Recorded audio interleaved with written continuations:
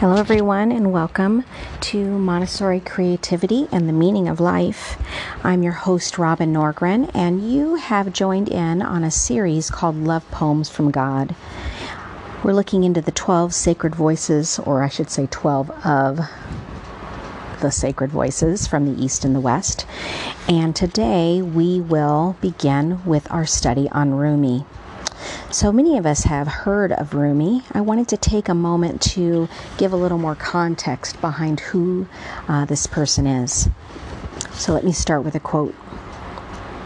On a day when the wind is perfect, the sail just needs to open, and the world is full of beauty.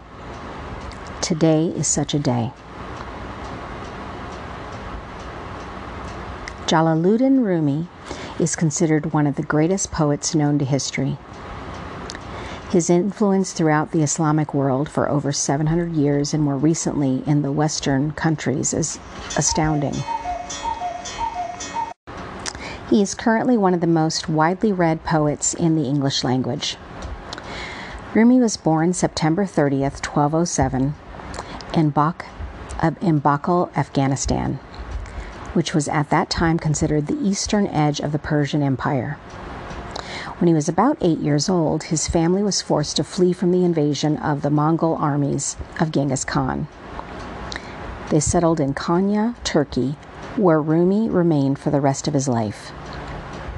His father, Bahauddin Walad, a scholar and a mystic, became the head or the Sikh of a dervish college, a divinity school.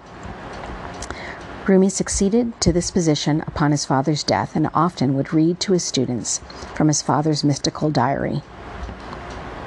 There are several accounts of the momentous event in Rumi's life, his transformation, which began in 1244 when he met Shams.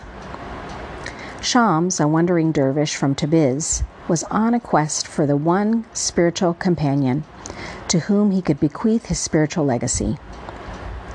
He wove a path through vagabonds and street people, always slipping away at the slightest hint of admiration.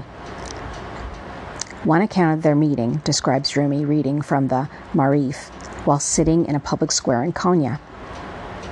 Shams suddenly appeared from among the crowd and grabbed the diary, as well as other sacred texts, and threw them into a nearby fountain. Rumi was aghast, fearing his precious books would be ruined.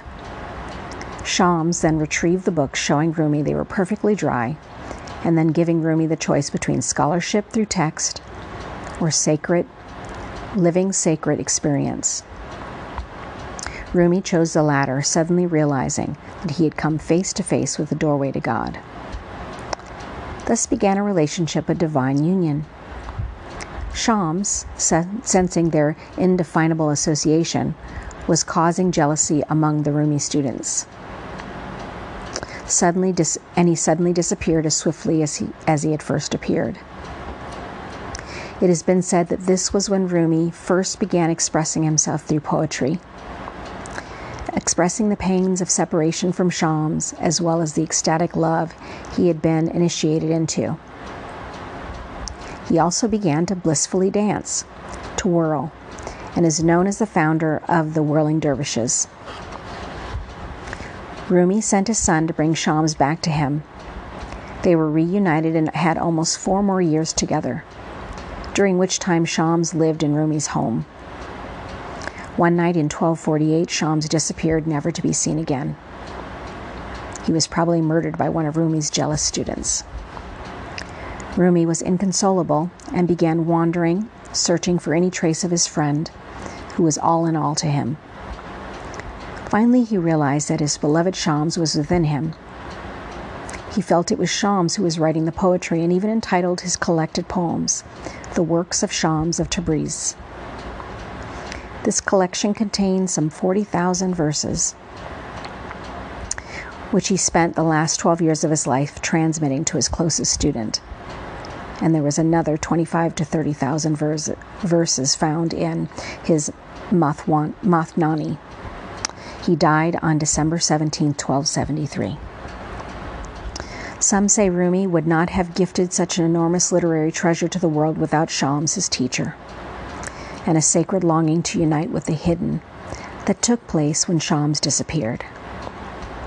But this is exactly the role of a master, to create an intense desire for union with the beloved, and where union happens, an atomic mystical power is released that can be directed toward humanity. Rumi says to us in a poem, "Love is the cure, for your pain will keep giving birth to more pain until your eyes constantly exhale love as effortlessly as your body yields its scent." Love is the essence of Rumi. Love became his very being. Love is the impetus of all his poetry. Rumi sings fantastic promises that do not disappoint the sincere student. Stand with dignity in the magnificent current of my words, and they will carry you into God's arms. I leave you with one poem. It's called "Where Am I Going?" Where am I going on this glorious journey? To your house, of course. Thanks so much for stopping by. Make sure and share this with those who you feel might benefit from it. And as always, you can subscribe in any of your favorite podcast venues.